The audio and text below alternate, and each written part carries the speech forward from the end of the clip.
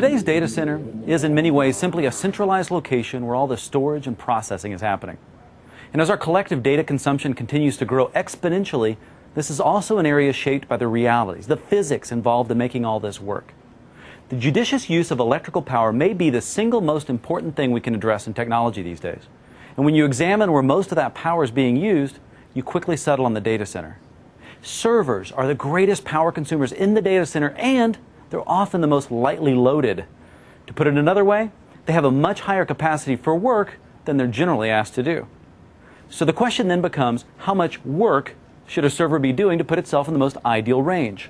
Well, it turns out that anything less than 60 to 70% is low. And this implies that the best way to save power may be to get rid of the lightly loaded servers. But how much of a difference could this make? Well, looking at some statistics that as an industry say we have server utilization running at 5 to 10%, and those same servers are using 70% of the power, if we can somehow combine, say, 5 of these servers into one, the load goes up 25 to 50%, and power consumption is reduced 14%. Net savings, 56%. Now that's worth writing home about. So what just happened here? Well, we virtualized those servers. This basically means that we were able to simulate a hardware environment in software. Multiple applications think they are running in the pristine environment that software developers always insist upon. And it works really well. And it's gotten very, very popular. In fact, according to Gartner, virtualization is the highest impact trend in infrastructure and operations through 2012. It will transform how IT is managed, what is bought, how it is deployed, how companies plan, and how they are charged. Now really, as networkers, we're not surprised. Virtualization has been in our blood since we configured our first ISL VLAN and saw the benefits in traffic management and system resources. But at the upper layers of the stack, it literally changes everything. Not just huge gains in efficiency and utilization, but virtualization enables load balancing and disaster recovery options that were never possible before. Now, using a lot of electricity also means creating a lot of waste in the form of heat. Reducing the electrical demand is one part of the equation, but there will always be heat to get rid of, and that involves cooling.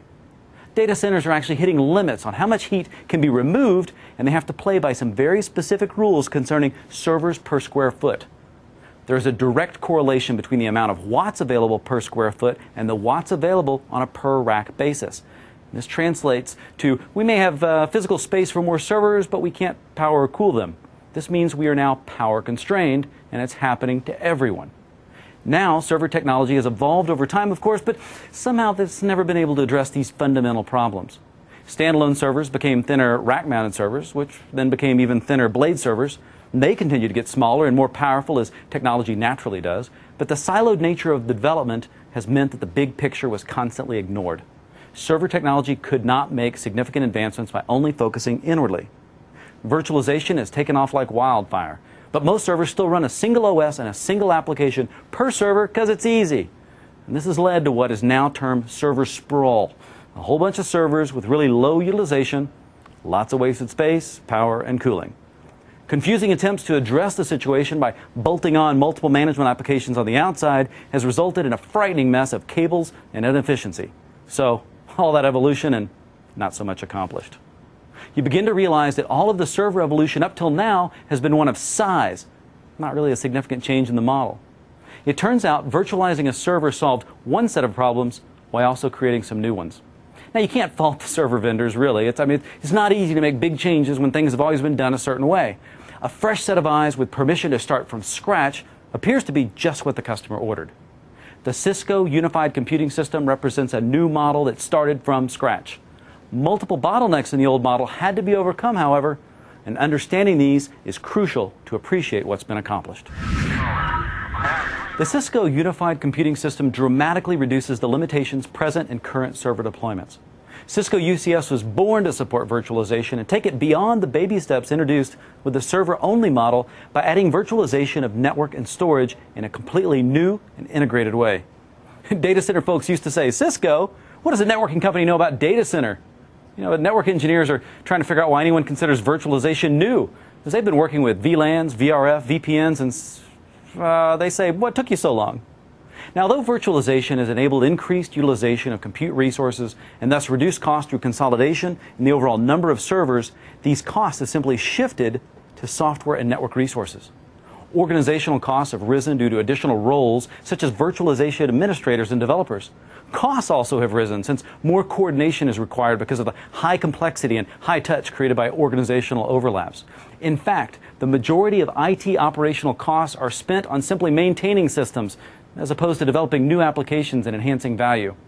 There are better ways to go about this. The Cisco Unified Computing System is a system based on the natural aggregation point that exists in any data center, the network. The hard part is letting go of, this is how we've always done it. And there's a beautiful simplicity to the approach. Let me explain.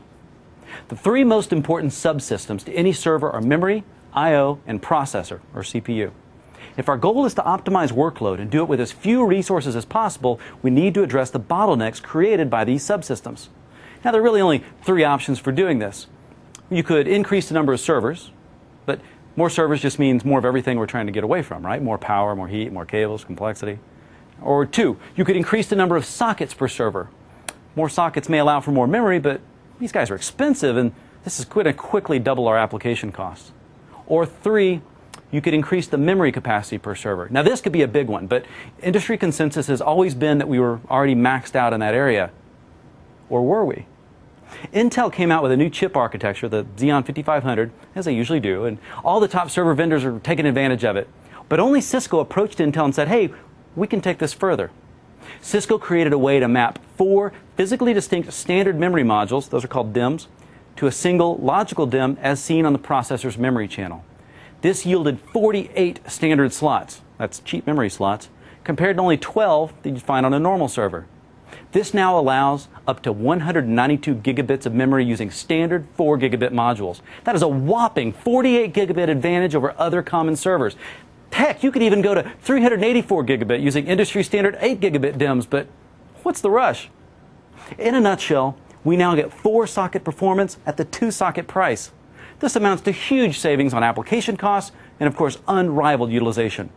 Cisco memory extensions, the first of our 3 bottlenecks, now resolved. And we're just getting started.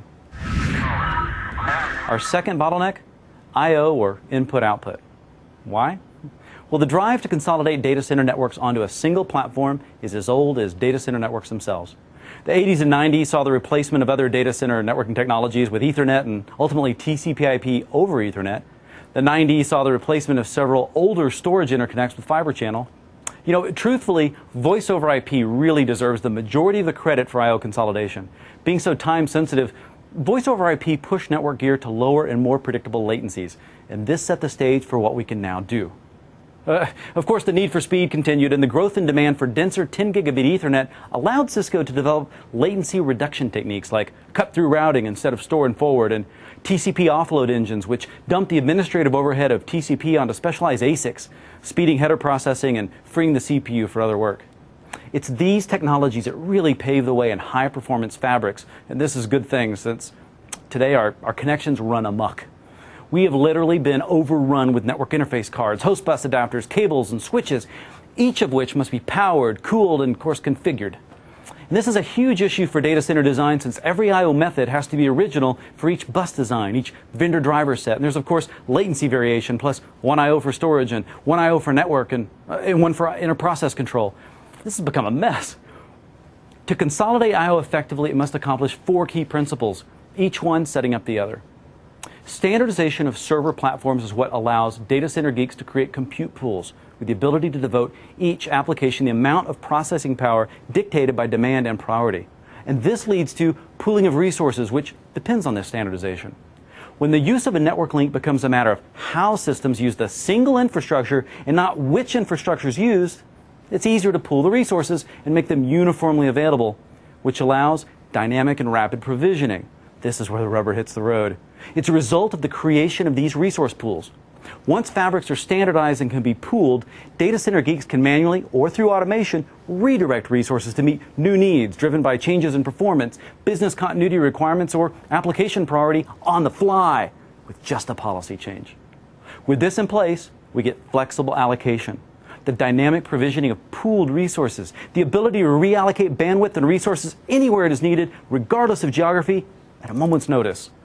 Cisco UCS has the ability to reduce all these connection points in a positively svelte manner with standards-based extensions to 10 gigabit Ethernet. This technology, referred to as unified fabric, makes it possible for all virtual and physical machines to have identical network characteristics, no matter their function or their unique requirements, and provides a dramatic reduction in connections. A return to simplicity. But that still leaves us one final bottleneck. Our third and final bottleneck is the CPU, or central processing unit. Let's start with something I think is key here. Virtualization breaks relationships. Think about it. How ingrained is the following? Each physical network access port corresponds to a single physical server port, which is running a single application, and thus we can always apply policy at this static point. Not anymore. Virtualization means that one physical server could have many different applications, many different operating systems and network needs, plus they may move around, and you probably want them to move around. And they certainly will need to communicate among themselves, which is extremely dangerous for security, for policies, heck, for communication between network and server folks, which is the reality of getting things done. Cisco worked with VMware to virtualize the network interface and created groundbreaking visibility into this virtualized world, reestablishing broken relationships that needed healing. Portable port profiles can now be used in a dynamic, templated fashion set up by the server folks with input from the network team and administered by just about anybody.